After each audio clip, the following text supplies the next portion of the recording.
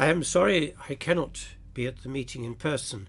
I'm actually speaking from the Mayo Clinic in Minnesota in the United States.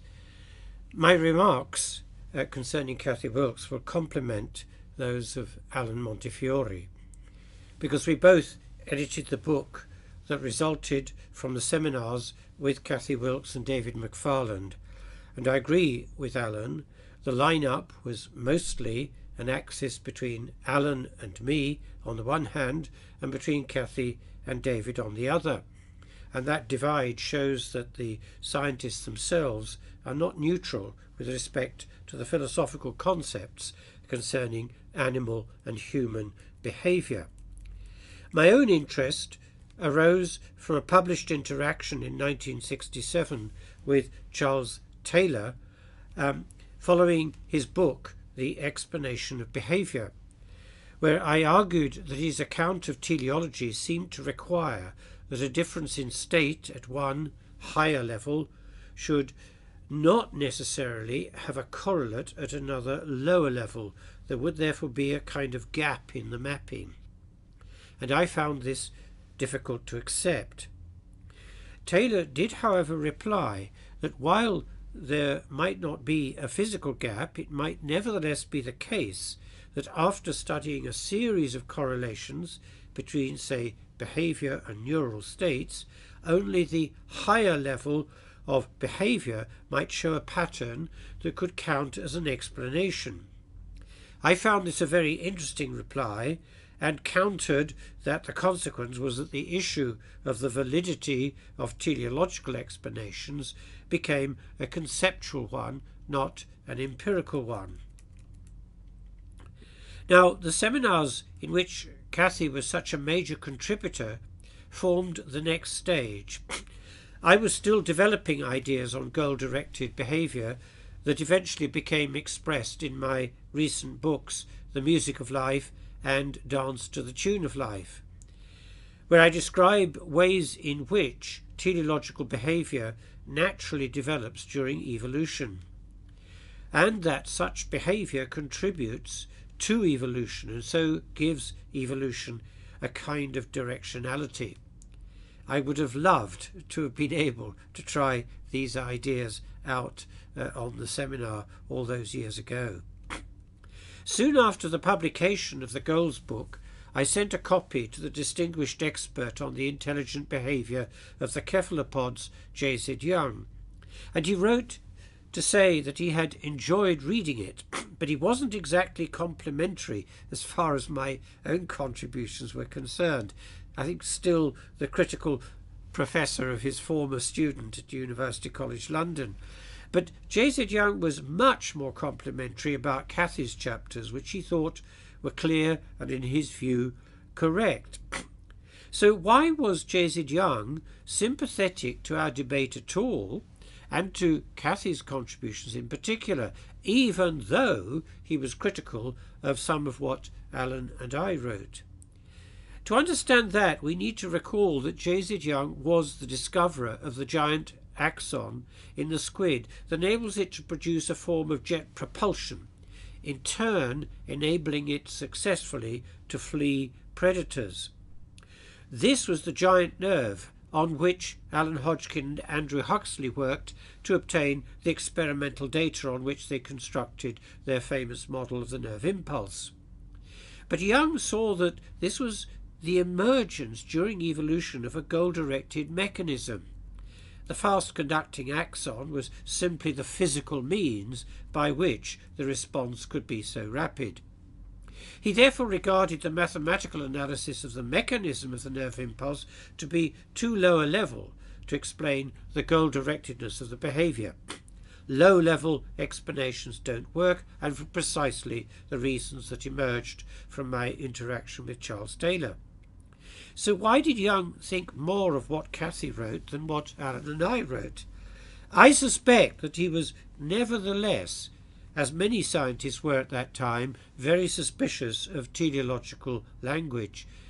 Teleology, as J.B.S. Haldane is credited with saying, is like a mistress to a biologist. He cannot live without her, but he's unwilling to be seen with her in public. But I think there is no need for such shame. Organisms are agents and therefore teleological in their behaviour. Now, this is not the place to justify that statement. It suffices to say that it is a tribute to Kathy's work that such a noted expert on animal behaviour as J.Z. Young thought highly of it. I want to finish these brief remarks by explaining what was missing during the 1980s debates. On my part, I was still under the sway of Erwin Schrödinger's seminal 1943 book, What is Life? Seminal because it led to the central dogma of molecular biology, when Watson and Crick unravelled the double helical structure of DNA. Schrödinger made two important predictions. The first was that the genetic material would be found to be what he called an aperiodic crystal. It is precisely that characteristic that enables the DNA molecule to encode so much information. But the second prediction of Schrödinger simply cannot be true. He argued that if one sees the genetic material as an information-dense sequence, how is it read to enable the characteristics of an organism to be transmitted from one generation to another? And he reasoned that the sequence must be read in a determinate manner if it was faithfully to transmit information. So he concluded that there must be a fundamental difference between physics and biology. You see, physics can be characterized as order from disorder. At the micro level, there is the essential stochasticity of quantum mechanics and of the random motion produced by kinetic energy in the molecules. Yet, the equations of thermodynamics, which describe large numbers of particles, generate gas laws that are determinate. And the answer to this paradox is that if motion at the particle level is genuinely random, then large numbers of particles will cancel their individual movements out to produce a constant pressure when hitting an object like the wall of a pressure vessel. Order at large scales, therefore, results from disorder at lower scales. But this is inconsistent with the Schrödinger view of biology, in which the genetic material at the molecular level is supposed to be read in a determinate manner, rather as an X-ray beam can generate an accurate and determinate picture of a crystal. Biology, he reasoned, therefore, was the generation of order at large scale from order at the micro scale, and this cannot be true. We would now say that the molecules involved, that is DNA, are subject to a lot of statistical variation, copying errors, chemical and radiation damage, and so on, which then are corrected by the protein machinery that enables DNA to be a highly reproducible molecule. And this is a three-stage process that reduces the error rate from 1 in about 10,000 to about 1 in 10 to the 10, which is an astonishing degree of accuracy, less than a single error in copying a whole genome. The order at the molecular scale is therefore actually imposed by the system as a whole. So Schrödinger's idea that led to the central dogma cannot be correct. Now, why is this important to the debates on teleology? The answer is that the central dogma should no longer be used to justify a closed, determinate nature to biological processes. Just like everything else that depends on the motion of molecules, there is massive stochasticity at the lower levels. Only at the higher levels can there be order that a genuine explanation of behaviour requires. Furthermore, it is precisely through the constraints that the higher level imposes on the lower level stochasticity that we can develop a multi-level theory that privileges the higher level.